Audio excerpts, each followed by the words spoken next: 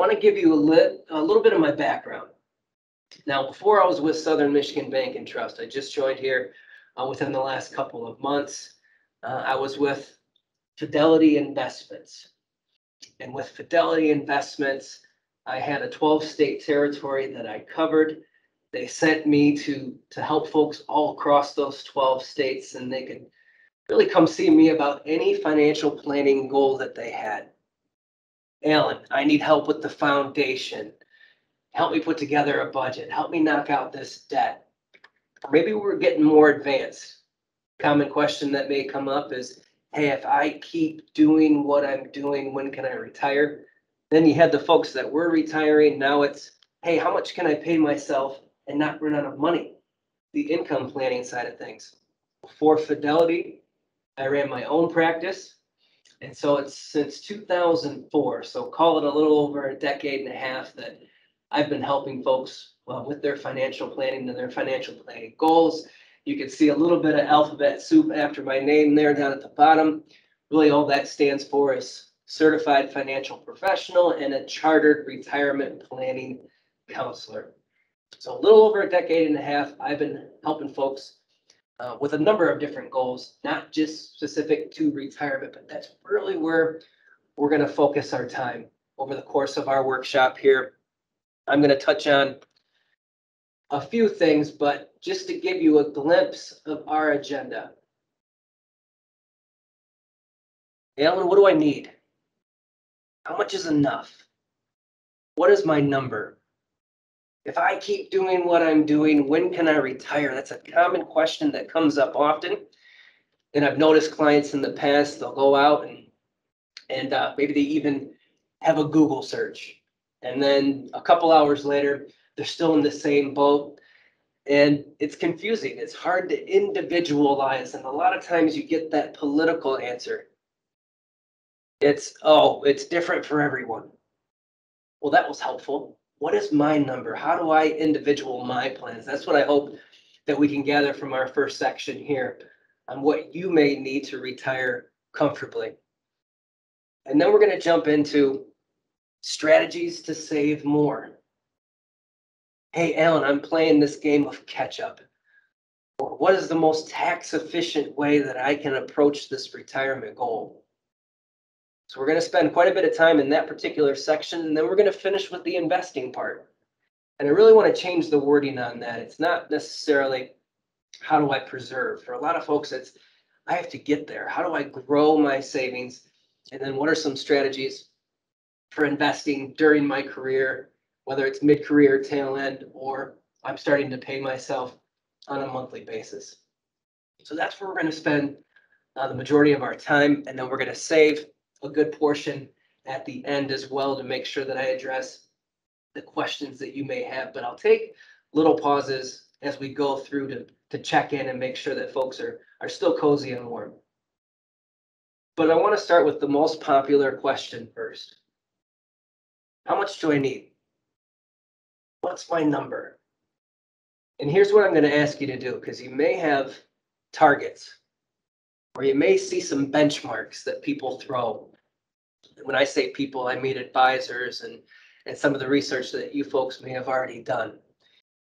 Here's what I want to do. I want to tackle some of those. If you go back far enough, it used to be everybody needs $1 million to retire. What I want you to do is visually picture that, crinkle it up, throw it away. And now they're getting into this income replacement. If I make $100,000 a year, I better be able to pay myself $75,000 a year to continue the same lifestyle. Same instance. Visualize it, crinkle it up, throw it away. And even when you see benchmarks or targets like this, the 10 times rule, if you make $50,000 a year, you better be able to pay yourself, or excuse me, you better have saved at least $50,000 after your first year, or in your 30s, excuse me. You should have 3 times your salary in your 40s. You should have 6 times your salary in your 50s. You reach close to retirement age. Now we're getting to the point where You need 10 times your salary by the time you're in your mid to late 60s. But here's what I'm going to ask you to do. Throw this away as well. And I'll get to a demo portion of our talk today and show a couple of resources that you may have. But really, it can become a little bit of a goofy math problem. I'm looking at my current expenses. What's in my budget now that's not going to be in my budget then? Maybe I'll have my mortgage paid off. Maybe I'll have knocked out this debt, or I'm no longer paying on this automobile. There are items in your budget, there are expenses that you have now that won't be there in retirement.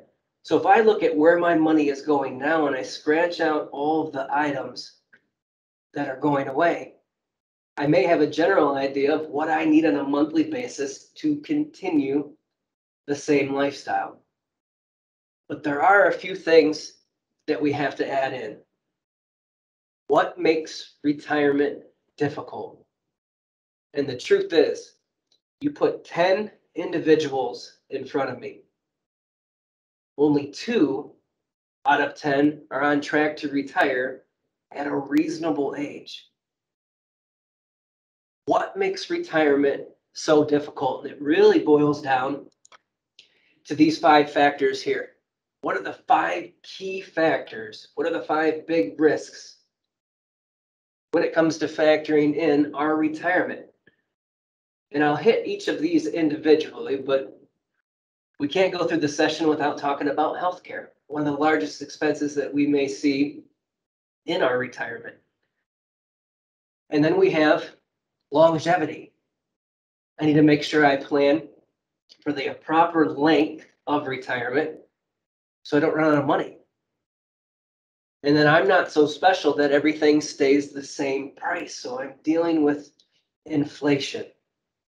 And I'll dive in a little bit more on a particular client that comes to mind every time we talk about the cost of goods continuing to rise. When I retire, I don't hit a wall and stop investing. I still need growth. And when we're talking about that, we get a little bit into the investing side of things, but I have to outpace that inflation. I'm no longer saving. I have to create my own income stream. So I still need exposure to the market. But one of the biggest risks to any household retirement is us. How much am I going to be withdrawing from my retirement savings? And what percentages should I expect, or what is the key amount that I'm dipping into on an annual basis? And how do I split that up monthly or quarterly? How creative do we get there? But one of the biggest risks is our own discipline on how much that we are withdrawing.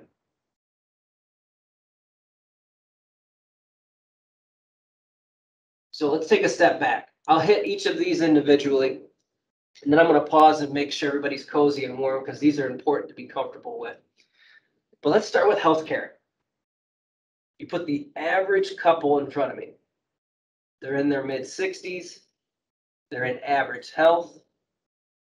They are going to spend, and they're retiring today, by the way, they are going to spend close to $300,000 on healthcare. And that's a pre-tax number. Why is that important? Well, a lot of folks retiring today, when they get a $1,000 medical bill, they're taking $1,200, $1,300 out of their 401ks, out of their IRAs to cover that expense. If we want to save money on healthcare, we utilize health savings accounts. We utilize Roth IRAs. What are some funds or what are some investment type accounts where the IRS doesn't get to dip into that? We just get it completely tax-free. We'll talk a little bit more about that in the middle section. But then we have longevity, longer lifespans. The average couple in their mid-60s, there is a 50% chance one of those individuals is going to live to their mid-80s. there's a 25% chance one of those individuals is going to live to their late 90s. One of the last things we want to do is underestimate the length of our retirement. So I always have a client that comes to mind when I talk about longevity. And they came to me and they said, Alan, we need you to do an income plan. How much can I pay myself and not run out of money? And I presented this income plan and it showed that they were going to live to their early 90s. I'd rather you plan for a long retirement and be wrong than have you run out of money. And the whole time the husband's looking across at me and he's scratching his head. And I said, okay, let's talk about this. He said, Alan, there's no way we are living to our early 90s. And I said, fine. Sometimes I have a dark sense of humor. I use sarcasm to prove points. It's something I learned from my father years ago. But I'll say, okay, what's the latest that you think that your retirement's going to last? Alan, there's no way that we're going to live past our mid-80s. Well, let's fast forward time. You're 65 now. Let's go 20 years into the future. You're sitting across from your lovely wife and you're having breakfast. You're both in your mid-80s. What's that conversation going to look like? Maybe it's awkward and it looks like this. Hey, one of us has to go. We talked to that dork from Southern Michigan Bank and Trust, and he said he was going to plan for us to live to our mid-80s, and now we're both outliving that plan. All jokes aside, we don't want to underestimate how long that lifespan may be. So we get a little conservative there. And then we have inflation. Historical inflation increasing, cost of goods are increasing 3.5%. Last 10, 15 years, 2.5%. Good rule of thumb. If you go through that goofy math problem and you say, hey, maybe I need $3,000 a month to retire, and you're retiring in 25 years, well, I need $6,000 a month. Every 25 years, inflation doubles. But I had a client that I would talk to about this, and he was just a life insurance client, but he would always bury money in his backyard. I would say, Don, 10 years from now, you're going to go dig that money up, and it's going to count the exact same of what you buried, but it's not going to spend the same. So don't let inflation sneak up on you there. And then we have long-term planning. You don't hit a wall and stop investing.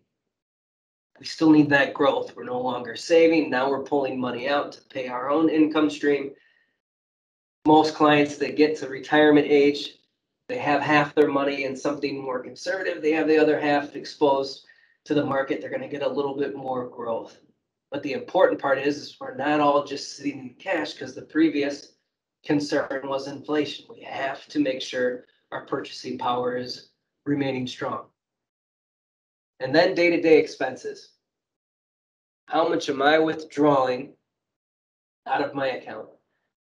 And a good rule of thumb is between 4 and 5%. So if I have $1 million, I'm only taking out 40,000 or 50,000 in that first year. And that gets me into 2.5, 3 decades worth of income. And once we reach a certain age, if it's a pre-tax account, the IRS is telling us how much we're taking out of our accounts. There's something known as a required distribution. Maybe the IRS gets a little impatient. The age is now 72, and they say, here's how much you need to take out. If you don't, we're going to penalize you. So we go through that goofy math problem. Okay, my mortgage is gone. I'm done with this debt. Maybe I was helping my kids with college costs. That's going to be going away. We arrive at that bottom number, and then we add in these 5 factors here. So let me stop sharing my screen. All right, perfect. So let me share a couple of resources here. The first one I'm going to share is a direct link, and I'll give you a little bit of a glimpse of that budget. Alan, you talked about that goofy math problem, but where do I go to start putting that budget together? Well, truth of the matter is, 1 out of 4 folks have a budget while they're working. I don't know how many times I've said over the course of my career, we need to know where our income is going. If 3 out of 4 individuals don't have a budget in place, are they getting to the end of the month and wondering where all of their income went? If we want any chance to accomplish any goal, retirement, fill in the blank, we need to have that budget in place, and that way we can tackle multiple things at once. So I'll share that with you here in just a brief moment. And the other one that I want to share is once we go through that goofy math problem, what's in my budget now? What's going away? Then we know how much of our income that we need to replace. And the tool that I just put into the chat feature there, if you want to copy and paste some of those to a Word document or an email to yourself, that's going to tell you what you should be saving. And the truth of the matter is, it is different for every individual.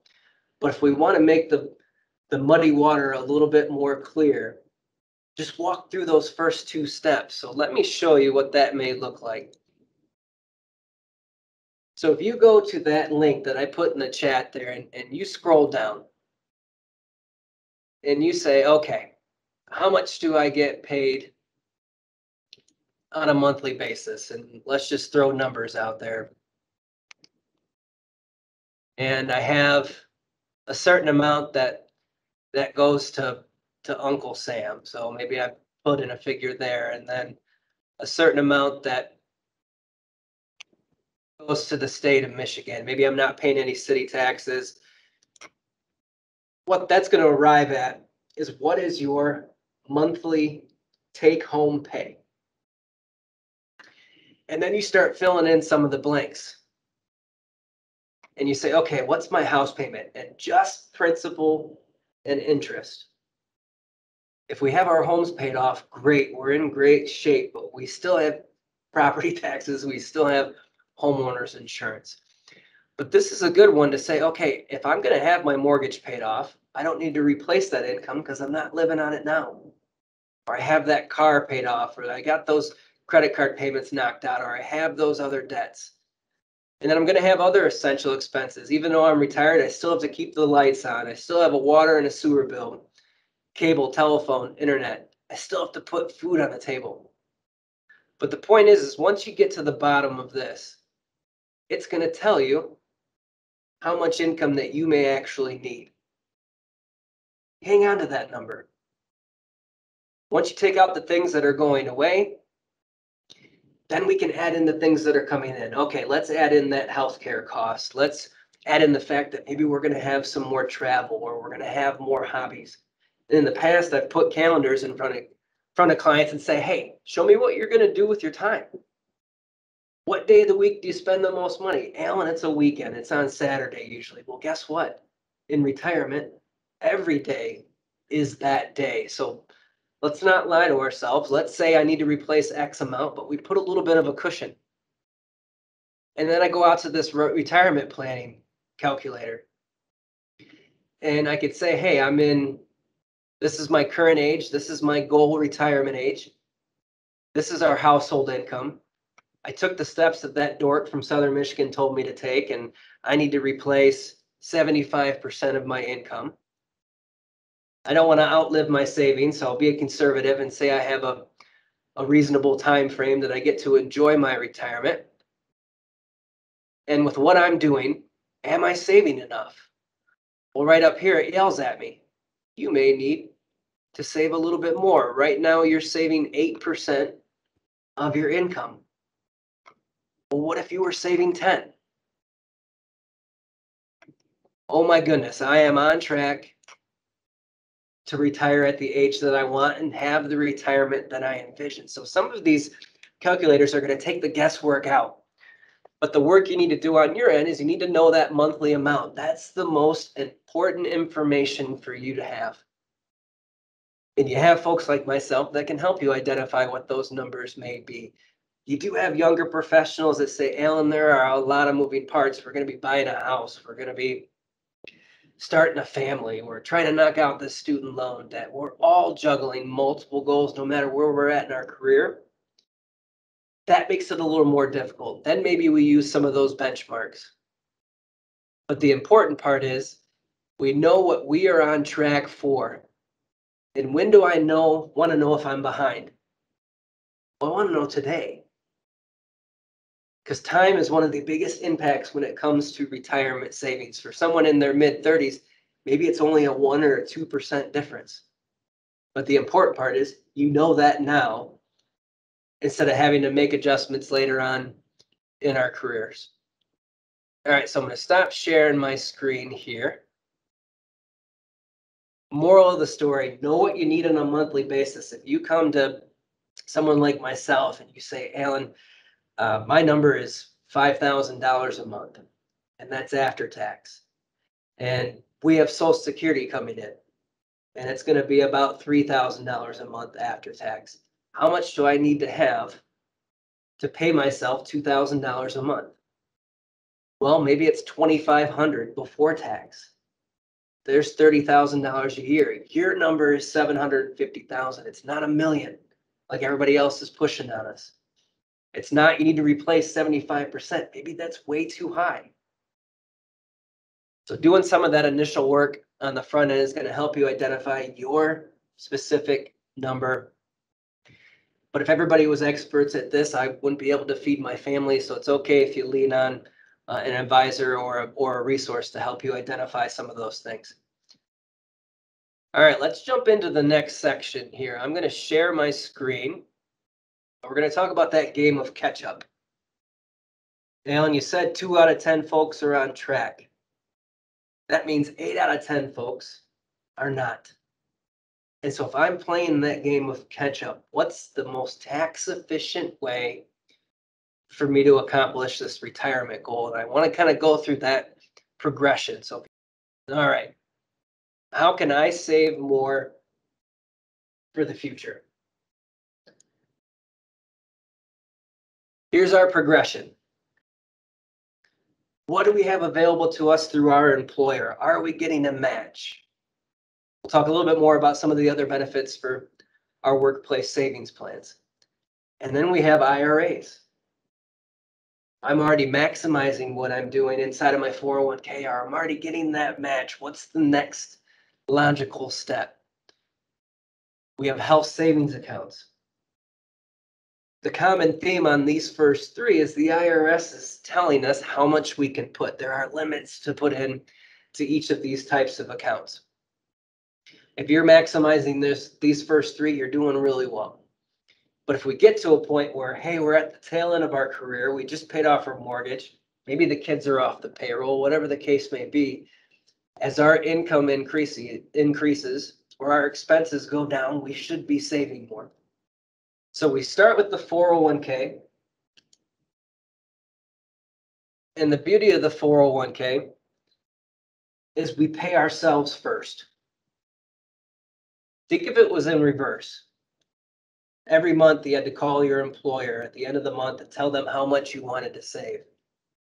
The convenience factor of having it come out of our paychecks before it hits our checking account. Because once it hits our checking account, it's like magic, it's gone. Oh, I have this rainy day fund. Call me at the end of the month, I'll invest whatever in that. Well, apparently it rains every day. Paying ourselves first is one of the most convenient and one of the highest success rates. So I get to put those contributions in pre-tax. 9 out of 10 folks, when they retire, they're in a lower tax bracket. That's great. That means I get to shelter all of this from the IRS, pay myself in retirement, and pay less taxes then. But I have an immediate return. If I have a match, let's say if I do 4%, my employer does 4%, that's an immediate 100% return. That makes sense every day of the week. Take all the free money that we can get. This one I struggle with because they mention that you should consider contributing 15% of your income. If I'm doing 11% and my employer's chipping in 4%, I'm at that 15.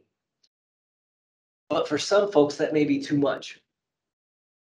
Alan, I did your first 2 steps and That's well above what I actually need. Well, to this date, I've never had a client say, this is ridiculous, Alan, I have too much money. But we also have a lifestyle that we want to live now. So the good news is it doesn't all have to come from you. Your employers can chip in. And some people, if they start early enough, it may be less. Some folks that arrived late to the party or life happened, they cashed out an old plan. It may be more. So when you're playing with that calculator, what do I need to save? The example that I gave you, if you were doing 8%, you weren't there. If you were doing 10, you were. So it's not a blanket approach. But if we're looking at some of the younger professionals and there are going to be changes to Social Security, there's going to be changes to Medicare, maybe it is that high. But don't get discouraged, because I know that's a high number. I have 3 kids. My oldest boy plays travel baseball and travel hockey, so there's a second mortgage. My youngest, or excuse me, my middle, 3 sports. And I'll trust him and his older brother to watch their 1-year-old sister in another 10 or 15 years. So I still have childcare. Yes, 15% to me is a high number as well. You don't have to rip the Band-Aid. I even mentioned it before, as our income goes up or our expenses go down, we save more. But the IRS has a say. How much can we put into our 401ks? Well, if I'm under the age of 50, that's $19,500. Has nothing to do with my employer's match. This is all my money. If I'm over the age of 50, I turn 50 December 31st, 2021. I can save an additional $6,500 throughout the entire year, which gets us to a pretty considerable amount.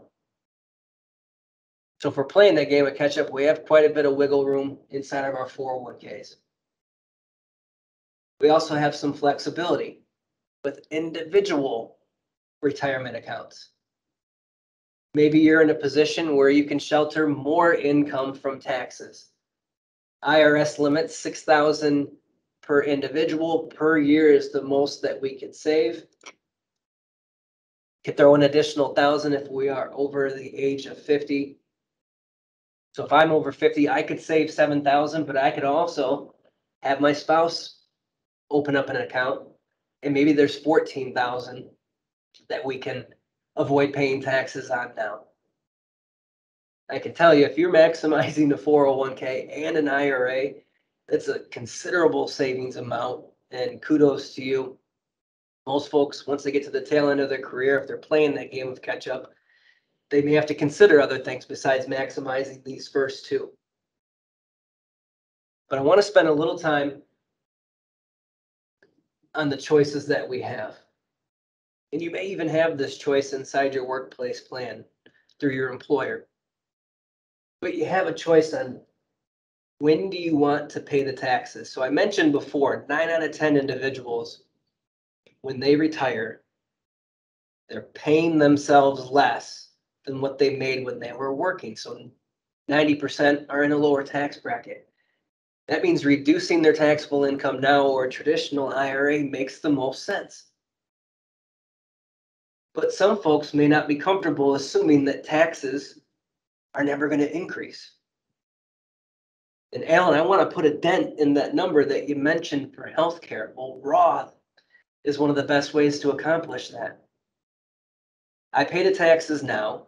Hey, I'm getting paid every other week. When I retire, they're not going to keep sending me that paycheck. So I'll pay the taxes now because I can afford to.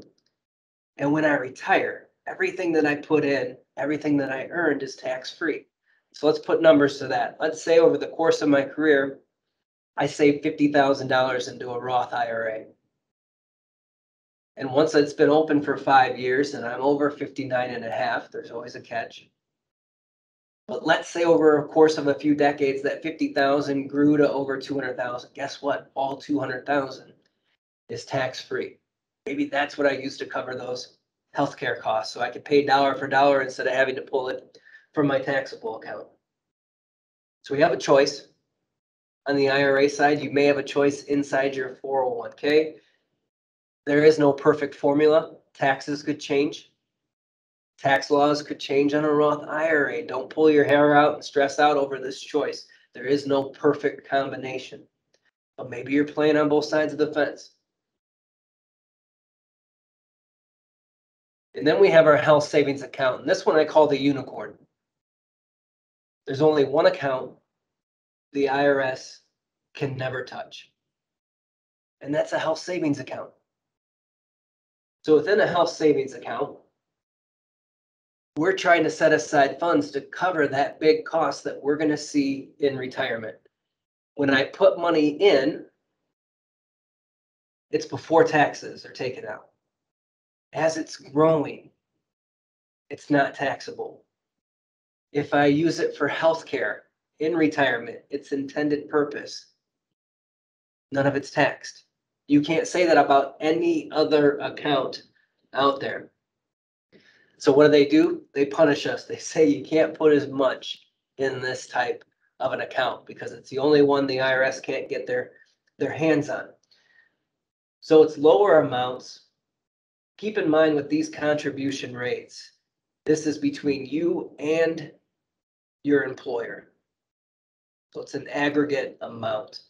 But you can see if I'm covering just myself, $3,600, covering a family, now we're doubling that. And the catch up is over the age of 55. That throws some folks off. I could throw another 1,000 in there, and that can grow quite nicely. One point I'll make with the health savings account, the way my wife and I approach it is when we get a bill, if it's under X amount, we're going to pay cash and we're going to let our house savings account grow. I can hang on to that receipt and I can reimburse myself tomorrow or 10 years from now or 25 years from now in retirement. There's no time limitations on that. So it's almost like creating another emergency fund. But you decide what that number is if you're utilizing this type of feature. Another thing that we do is I'm paid every other week. My wife is paid every other week, and we're on opposite weeks. Well, guess what? 4 times out of the year, one of us is getting an additional paycheck. A third of the year, we have an additional paycheck. We only budget each month that we're getting 2 apiece. Well, every bill that comes in that month in healthcare, we're going to be paying cash for it. So there are ways to get creative with this, but I want to put a dent in that 300,000 because guess what? It's not going to be 300,000 20 years from now, 25 years from now. It's actually increasing about twice the rate of inflation. So we need to earmark funds for that. I'd rather be paying money out of an account that I knew this expense was coming instead of saying, well, I can't take that trip that I wanted to take. Or even worse, sorry, Kalamazoo County, I'm not paying my taxes this year. I don't think that'll go over well either. So make sure we earmark for that healthcare cost and we add a little bit to it if we're further out from retirement. And if we're maximizing all of those, this is where the sky is the limit. The IRS cannot tell us how much to put in an investment account or a brokerage type account. So I could possibly still get tax deferred savings. It's only a tax liability when I sell an investment. I already mentioned that the IRS can't touch it. And with this type of an account, it's going off a different tax schedule. It's not those ordinary income rates. Now it's, hey, if I buy ABC company stock and a year goes by and I sell it, it's a long-term capital gain. Well, that may be less than ordinary gains. But if you're maximizing all 3 and you still need that 4th account, you're saving really well and you're creating a good diverse income stream. So it's not only important to have diverse investments, we need diverse income as well. How is it going to be taxed? How can I manipulate which tax bracket I fall in? All right, remember in the beginning, I said I'm going to kind of switch the wording. And it's how can I grow my savings? And then once I'm in retirement, preserve, pay myself in income.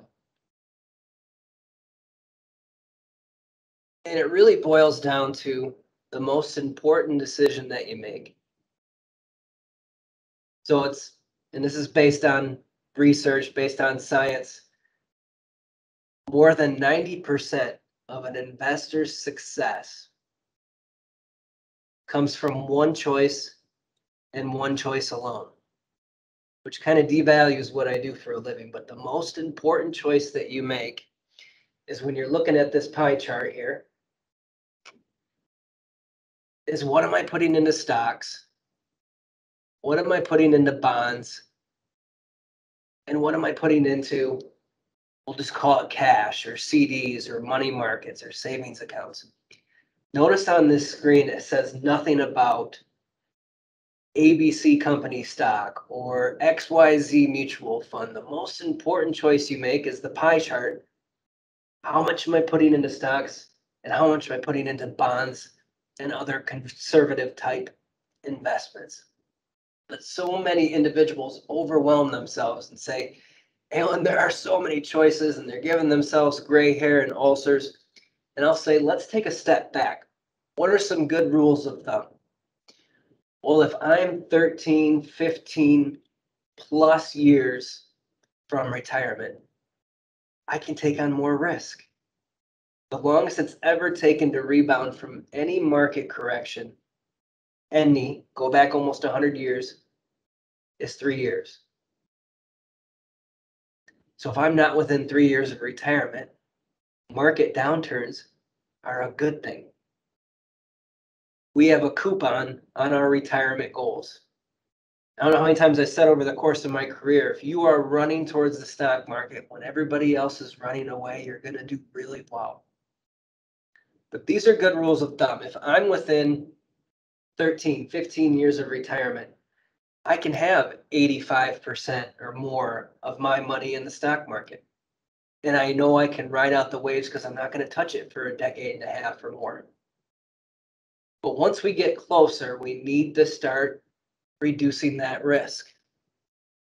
If I'm within 9, 10, 12 years of retirement, notice how that stock exposure went down quite a bit and that little gray bar snuck in.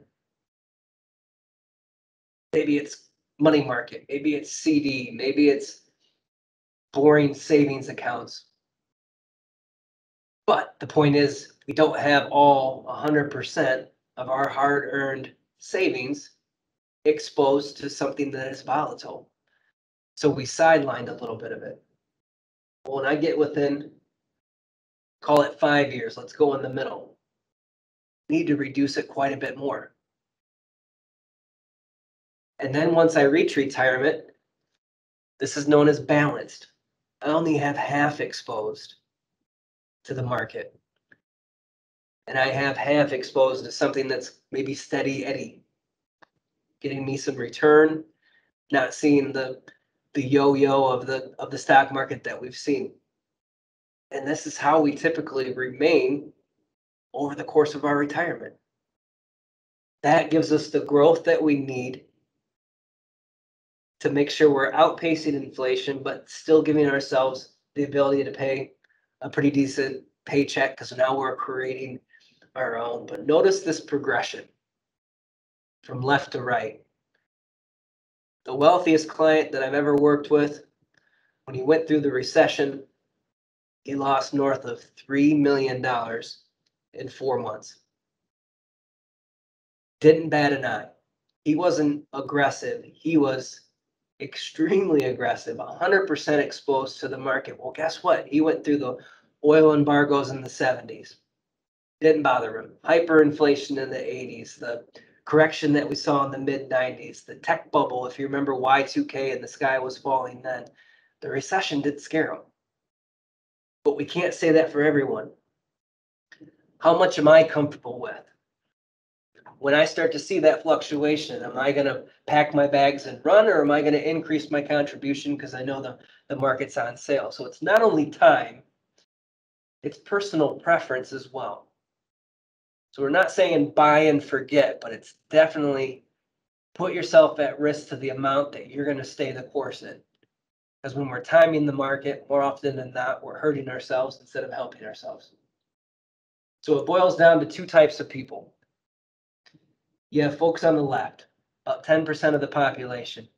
Alan, I don't need dorks like you. I can do this on my own. I got it. But hey, can you take a look at what I'm doing and see if you do anything different? If everybody was an expert on this, I wouldn't have a career. But some folks are comfortable doing a little bit of research, picking their own funds, managing everything on their own. Other folks need help, and that's okay. You'll always have at least one option, and especially in your 401ks, where you'll see ABC target, and then it gives you a year, 2030, 2040. Well, you put 100 individuals in a room, 80 of them are using that type of an approach. It's a target date or a target year. Alan, I'm going to retire in 20 years. Well, you hands on or you hands off? I want nothing to do with it. Okay, well, maybe you use the 2040 fund because that's about 20 years away. And guess what it does? It walks you through that progression. It's on autopilot. As I get closer to retirement, I should take on less and less risk. So there's nothing wrong with saying, hey, I have a full-time job. I go home, I have a family I have to take care of. You do what you do, I'll do what I do, and you're still in good shape. But what I challenge folks is know what you're comfortable with. Know what your recipe is. How much can I stomach? If I go into the fall of 08 with $100,000 in my account, and in the spring of 09, I only have 60,000. Those are pretty valid numbers, about a 40 or a 50% loss in a matter of months. What's your next step? So any advisor can say, hey, I think you should be aggressive. But do they know how you are going to react when we start seeing that fluctuation? A high percentage of the time, investors are not getting the returns that they are assuming they should get or that they were promised, is because when they see a downfall, they sit on the sidelines. And then when they get more confidence, they go back into the market because it starts doing well. What did they do? They missed their chance to recoup the losses that they just saw. Go back to the recession. Fall of 08, I have $100,000. Spring of 09, I only have 60,000. If I hold on to the fall of 2010, I'm back up to 100,000. The sky was not falling. But if I fast forward to the fall of 2013, not only am I recouping the 40,000 losses that I had, but now I'm up to 145, 150. It's like it never happened. That's the 5-year rule. If I stay the course, I can recoup my losses, and I can get back up to a decent average between 6 and 8%. And there's been 27 times that rule has been tested, and all 27 times it works. So market fluctuation, if you look at it properly, is a good thing. Unless I'm retiring in 3 to 5 years, then I need to make sure I'm on the far right of the screen. All right. So you make that choice. Am I hands on or am I hands off? Nothing wrong with either side of this screen. But once a year, still have that conversation with your advisor and make sure you're taking on the appropriate amount of risk. So let's do a quick recap, then we're going to get into a formal Q&A. Everybody needs $1 million. You need to replace 75% of your income. You need to have 10 times your household income saved by the time you reach your mid to late 60s. Crinkle them all up, throw them away. Walk through your budget now. What's in my expenses, or what are my expenses that are here and now that are no longer going to be there when I'm in retirement? On top of that, make sure you factor in those risks: healthcare, longevity, inflation, withdrawal rates, market risk. That's where someone like myself comes in. We can do all that nerd work on our end and make sure that you're on track and you don't outlive your savings. If you're playing that game of catch up, you're maximizing what your employer is willing to give you. You're going out and maybe you're utilizing IRAs or house savings accounts or the other types of accounts. And if you know your number, if I'm doing X%, I can retire when I want, then you're in great shape, and it'll help you stay on track, because we know the market is not going to have a positive return every month, every quarter, every year, but think of the stock market as a yo-yo, but you're standing on an escalator. Still that continued growth for its entire existence. And when it goes down, it's on sale. Warren Buffett said, you should be greedy when others are fearful. Buy low, sell high. You should be fearful when others are greedy. Sell high, buy low. It's what we've been taught our entire careers. So he has a little bit more money than we do, but still good mantra to have. All right, so let me stop sharing my screen here. So some folks say, Alan, I heard everything that you said, but you're just going to do all this work for me because I have my breakfast to get to. So you do it while I'm sipping my coffee. You can have complimentary meetings. I'll send a link. If folks are looking for me to do some of that nerd work, I can be a resource. So make sure you put me to work. But for the folks that joined in the chat, what questions do we have? What can I help with? And I'll pause and see what is on everyone's minds. All right, now I'll address one elephant in the room. I talked a little bit about Social Security. And some younger professionals are saying, Alan, I'm not even planning on it. I don't think it's going to be there. And I was doing a workshop, an in-person meeting before we got into the crazy last 18 months or so that we've been in. And I was standing on Ford Field, 3,000 people in the stands. And one guest said, Alan, should I plan for Social Security to be there? And I told every single person listening this, you can write down my name, the date, and the time. And if I'm wrong, I'll pay your benefit. But Social Security is going to be there. Yes, the fund's going to run out. They just did another report, early 2030s, mid 2030s. But what they're not sharing you is with payroll taxes alone, they're going to be covering about 75 or 80% of the liabilities for the next century almost. So Social Security will be there. It's just going to have to change forms. So that one comes up quite a bit. So I figured I'd address that. All right, I'll throw a question out there for everyone. So this is the first of many. It's a direction that we're heading in to make sure that folks are getting the education that they need financially to make informed decisions. But it's not the only topic that I have up my sleeve here. So quick survey. There are a couple other topics that we could do next. Let me see where you folks are. First one, how do I maximize my Social Security? What are some strategies?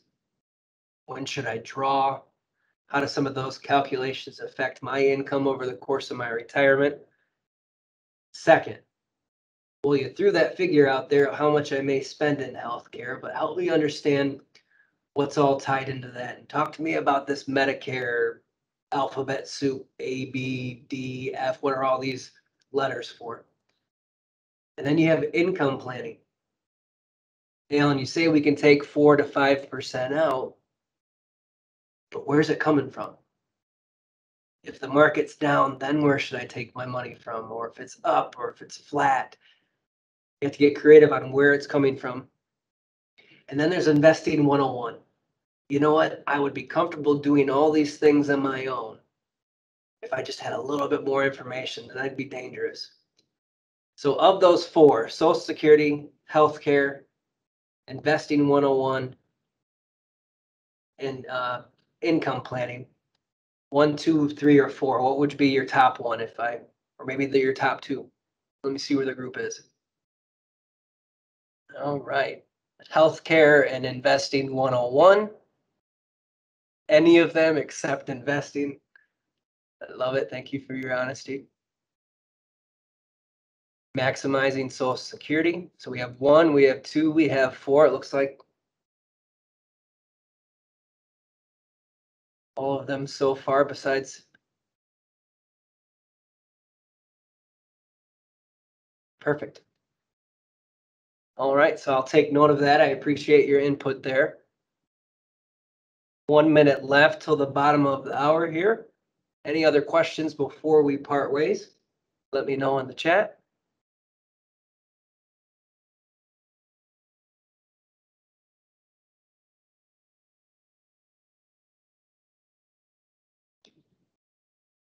I don't see anyone typing, so I will say this. We are at the bottom of the hour. I appreciate your time. And I appreciate you joining. And well, you're very welcome. Thanks for joining. And I hope to see you all on our future workshops that we're going to be putting together. So I will let you get back to your evening. Take care, everyone.